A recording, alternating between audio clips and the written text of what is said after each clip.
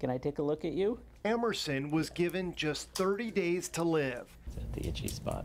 That was 7 months ago. It was a tumor that couldn't be operated on.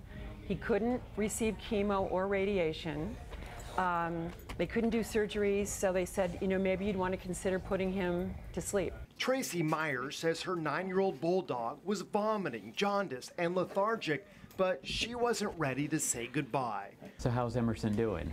He's doing great. So Tracy took Emerson to a pet cancer specialist. Cancer itself is one of the most prevalent diseases in the animal population. Dr. David Prue is an oncologist with the newly launched VCA Pet Cancer Care Centers, a network of 35 facilities around the country working together with top-of-the-line equipment to provide pets with world-class cancer treatment, including this center in Carlsbad. Probably less than 10% of human facilities have equipment that is this good. Dr. Prue says medical advances focused on animals could one day help humans too.